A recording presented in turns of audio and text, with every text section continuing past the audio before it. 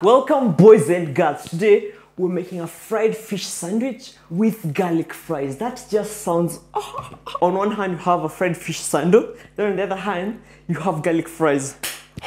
Now that does sound like something I should put my hands on. So let's get into it, shall we? These Hokkaido buns are to die for. Now into some warm milk. We add in a couple tablespoons of sugar, that's 2 tablespoons, a teaspoon of yeast. Then we just let that bloom. Tiny pot. Go in with flour, water, and moo juice. This is what will make your buns soft and airy. So trust the process. Under low heat and we stir. When it starts getting thick and clumpy, we are almost there. All thickened, some like this, perfect. Our big fat bowl on a scale. AP flour, 320 grams. Just a pinch of salt. We crack in 1 baby chicken. See, our yeasty milk is nicely formed. Into the flour. The Tangzong paste follows along. Now this is where we get our hands dirty and get all in there. Oh, the baby chicken is so resilient, hataki ku break. Now we move our dough to a flat surface. Actually, something about this dough, the more you knead, the looser it becomes. Now with our odd looking dough, we're gonna knead in 42 grams of butter, but gradually. So 1 scoop and knead. After 12 minutes of carefully kneading, we lightly lube a bowl with oil. Then our tiny dough goes in there and sleeps for 2 hours. Just my good boy, give you rest. That has been a long 2 hours and our dough is perfectly risen. Look at that, my boys, look at that. Ooh, and it's quite soft and hollowish inside. Alright, so we degust the dough. We're gonna do 6 103 grams balls. You want to fold it just like this. Give it a turn, then roll. Line your baking dish with parchment paper.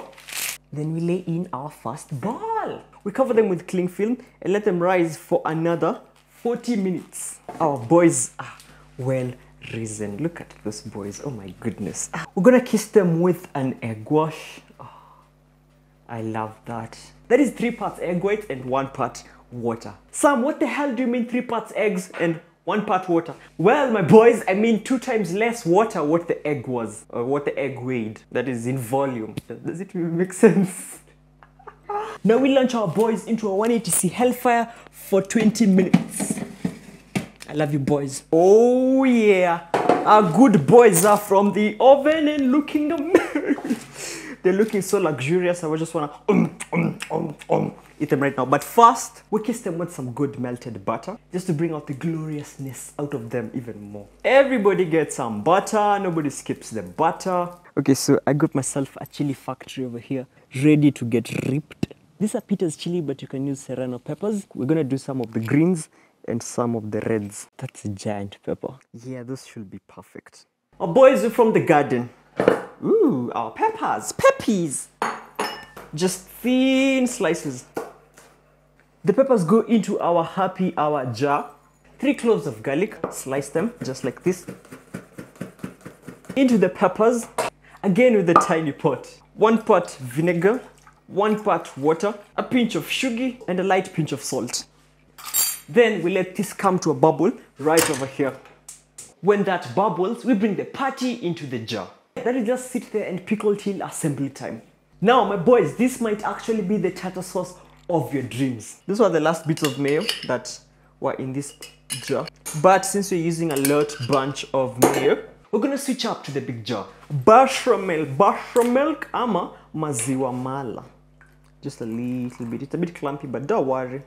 Because you know why? I got you, man, I got you. A tad bit of some pickle juice. This is what is gonna loosen it up. You should be making your pickles at home or buy some pickle juice once they're on sale.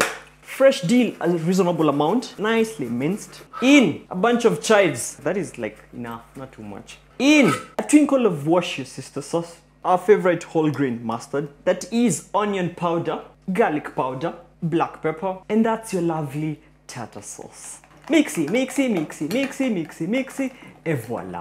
And now, my good friends, we're gonna make fries with skin on, so make sure your potatoes are sparkling clean. We remove the tips. We're gonna do thick cross sections. That's the thickness you want on your potato cylinders. 1, 2. And we have our Frenchie fries. Introduce our potato boys into an ice bath. Our potatoes are gonna be chilling here for the next 15 minutes. We're gonna lay paper towel on our table. We lay them on the paper towel. And then we just dry them. Potatoes cleaned, potatoes cooled, potatoes dried. Now we fry. Our pot rigged with a thermometer. Our oil. At 170°, we carefully lay in our potatoes. Ooh.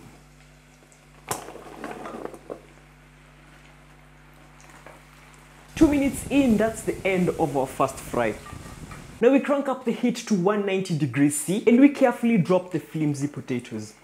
Oh, now in my book, that's perfectly fried.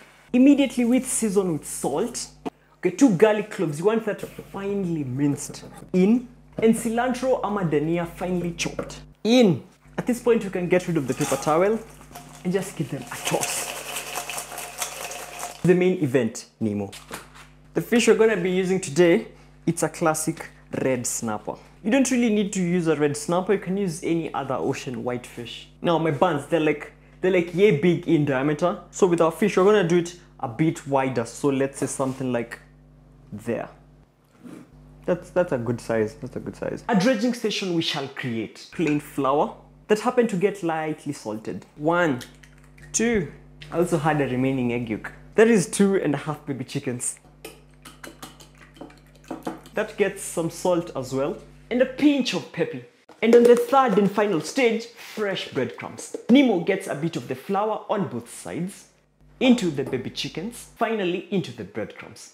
This is where you have to pat it in. Bald spots will be your worst enemies. Shake off the excess. And into a 170°C, hot oil for 90 seconds to 2 minutes. Now we're just gonna fish them out. Oh, that looks so good. It looks so good.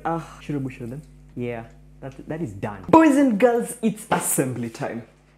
And you know, assembly time is my favorite time. We get our buns, a nice beautiful cross section.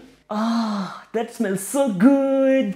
I love it, so soft and fluffy and light. This is the perfect bun to me. Some toast in butter, some toast in open flames, but I edge onto some nicely olive oil toasted buns. We go in with some beautiful extra virgin. Our buns go in there, let them get acquainted. Onto some flames over here. Oh my, that is perfectly toasted. We get our bottom bun, a generous portion of that tartar sauce, the biggest piece of Nemo, the pickled peppers, but guys, go very light on this. This is some little demons, you know. Some more sauce on the top bun, and crown your king. Poppy! That is crazy! Are you guys seeing that? Are you guys seeing that? Can't wait to put my teeth in that. And with the garlicky fries on the side, you know? Nothing too crazy out here. Yeah, a healthy portion, I'd say. Et voila! Tell me that's not something you'd want to have. Tell me! Oh, that's a clean cut. Cross section check. My boy, That looks good. Cheers, my guys.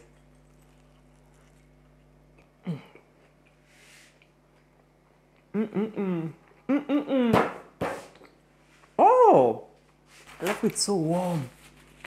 Oh my days. The fried fish is so good. The flavors in here, they're just working out so perfectly. I love with the chilies. The chilies have held my tongue hostage, so go light on the chilies. The tartar sauce comes with a fire extinguisher, like, I'm here for you. I'm here for you. Don't panic, my guy. I'm here for you. So into the fries. I brought some extra sauce because why not? Go with like 3 fries in there.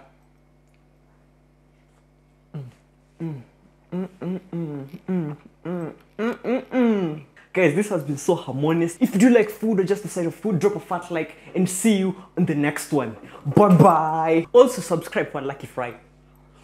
Hold spatula.